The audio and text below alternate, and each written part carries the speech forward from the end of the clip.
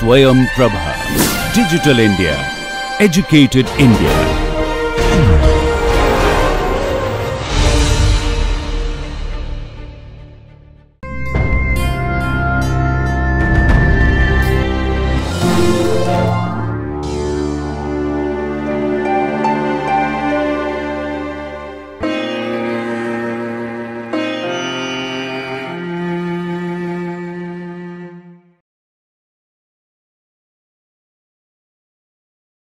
The topic under discussion currently is cell signaling mechanisms.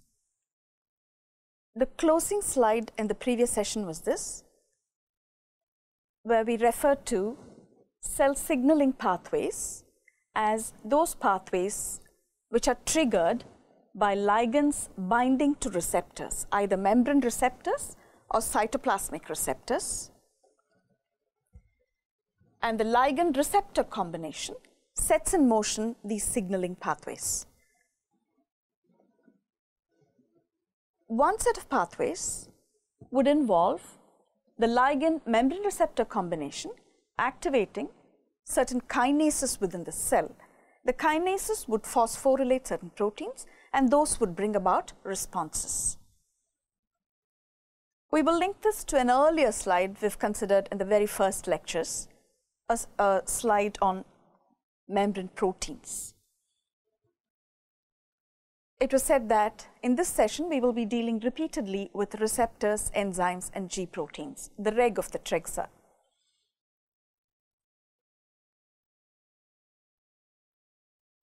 The ligand receptor combination would activate kinases which will bring about a response. Of course, there are other ways in which the response can be brought about without involving kinases. But when it comes to involving kinases, the ligand receptor combination may activate these kinases directly, or the ligand receptor complex would activate a G protein. The G protein would activate a membrane enzyme, and the membrane enzyme would activate the kinase within the cytoplasm. The way the enzyme activates the kinase is usually through another signaling molecule called a second messenger.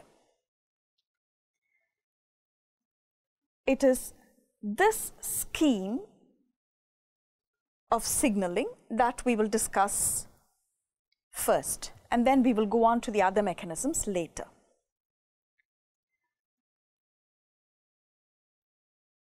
We will now do the rule of 4. We are declaring variables. We are saying what all types of these individual molecules there are.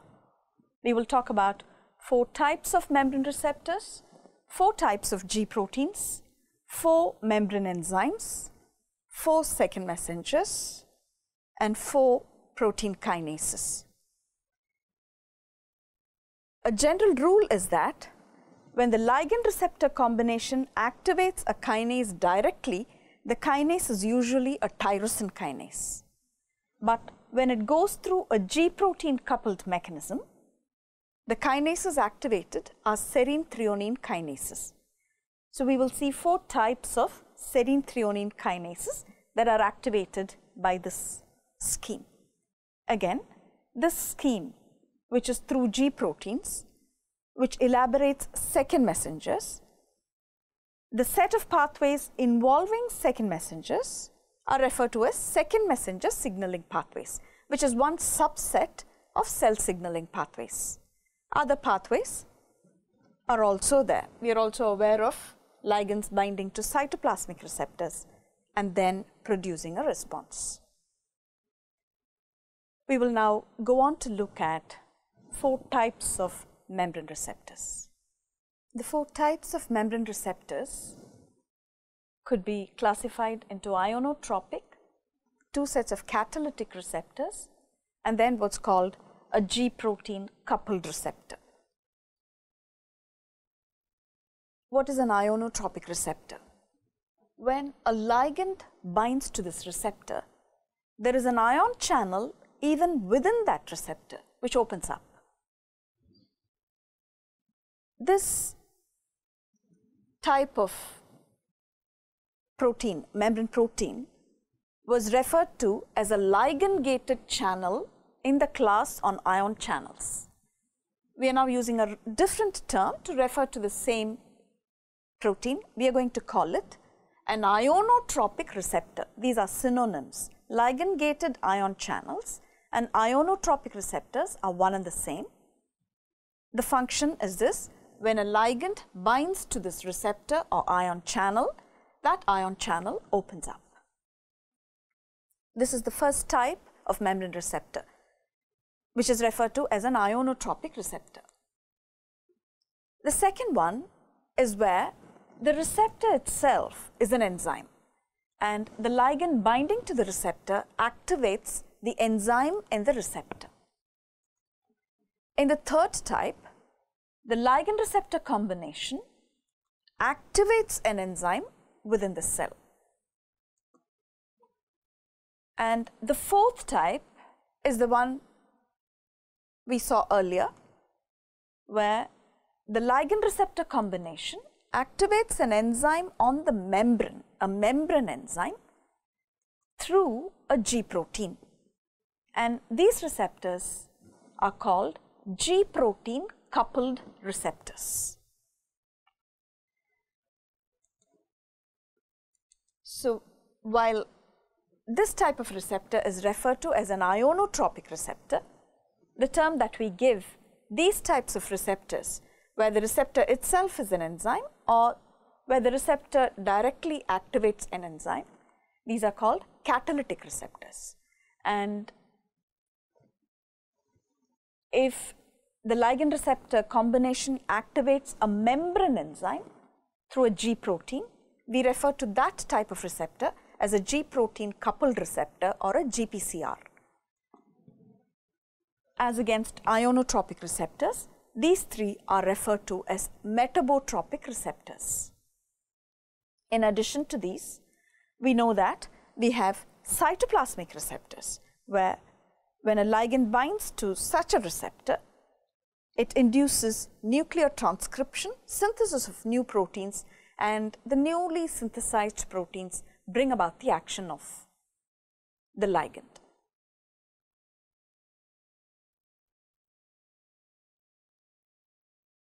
Our focus in this session is going to be an introduction to G protein coupled receptors. This turns out to be the fourth type of the four types of membrane receptors we referred to. Now we are going to see four types of G proteins.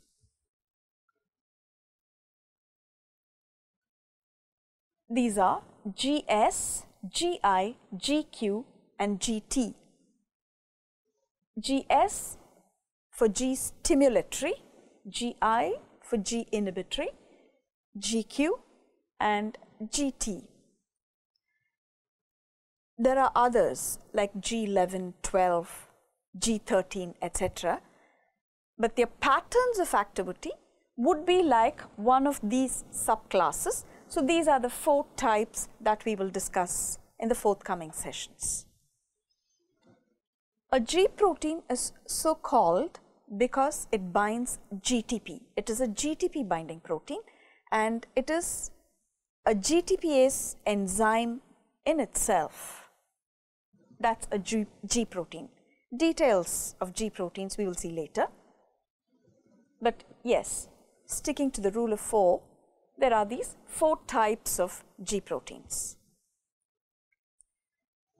What about the four membrane enzymes that we are going to consider? We will look at adenylyl cyclase, which is found on the cell membrane, phospholipase C, cGMP phosphodiesterase and phospholipase A2. We've already seen that the membrane enzyme will activate second messengers, and that will activate serine threonine kinases within the cell, which will bring about the cellular response. Now, we will consider four second messengers: cyclic AMP, inositol triphosphate diacylglycerol combination, calcium, and cyclic GMP. These are the 4 molecules referred to as second messengers. Then we will consider 4 protein kinases within the cell. These are serine threonine kinases. These are protein kinase A, protein kinase C, calcium calmodulin dependent kinases, and protein kinase G. We have now seen that there are 4 predominant types of G proteins, 4 membrane enzymes, 4 second messengers, and 4 protein kinases. We will now see how these individual entities map onto each other. The GS and GI type of G proteins modulate the adenylyl cyclase enzyme in the membrane. GS or G stimulatory will stimulate adenylyl cyclase, whereas GI or G inhibitory will inhibit adenylyl cyclase. GQ activates phospholipase C on the membrane, and GT activates cGMP phosphodiesterase. Phospholipase A2 is also a membrane enzyme, and it seems to be activated by a G protein coupled mechanism as well, but the details of the G protein are not very clear, at least to me yet. We will now see how these enzymes map on to the second messengers. Adenylyl cyclase converts ATP to cyclic AMP and increases the concentration of cyclic AMP within the cell. Phospholipase C increases the levels of inositol triphosphate in the cytoplasm and diacylglycerol in the membrane. The final effect will be to increase calcium as well, but calcium is listed as a separate second messenger because there are other ways of increasing cytosolic calcium other than by phospholipase C activation. cGMP phosphodiesterase converts cGMP to 5-GMP, which is the inactive form of cGMP. It therefore reduces cGMP levels within the cell. And what do these second messengers do? Cyclic AMP activates protein kinase A. IP3 diacylglycerol mechanism activates protein kinase C. Calcium can activate calcium calmodulin dependent kinases, and cGMP activates protein kinase G. Therefore, if there is a ligand receptor combination, or the best example for a cGMP phosphodiesterase dependent mechanism we'll see later is light acting through rods and cones. So light acting on rhodopsin will activate the GT type of G protein, which is why the subscript T comes. It's transducin-like. Transducin is the G protein which couples light binding to rhodopsin to activation of cGMP phosphodiesterase, and that reduces the levels of cGMP within the cell, which per se can produce an effect other than by depressing protein kinase G activity. To summarize thus far, external signals act on a cell through specific pathways to bring about a response. When we consider chemical signals, we call them ligands. There's a plethora of ligands in the extracellular fluid, but not all ligands act on all cells. A cell responds to a ligand only when it sports a receptor for that ligand. So different cells have different receptors and therefore respond to different repertoires of signals. And different cells have different responses. But it so happens that the signaling pathways which link those receptors to responses, those signaling pathways seem to be the same in all cells. It is these finite set of signaling pathways that we are discussing now, and we are calling them cell signaling mechanisms. We then focused on ligands binding to membrane receptors. We listed 4 types of membrane receptors. The fourth one was a G protein coupled receptor. And when we discussed G protein coupled pathways, we've seen the general scheme where the ligand receptor complex activates a G protein, which then activates a membrane enzyme, which elaborates a second messenger, and the second messenger activates a protein kinase. This is the scheme of things to follow. In the next session, we will consider the first 3 pathways in detail, and in the session after that, we will consider cGMP dependent pathways and phospholipase A2. Thank you for watching this NPTEL lecture.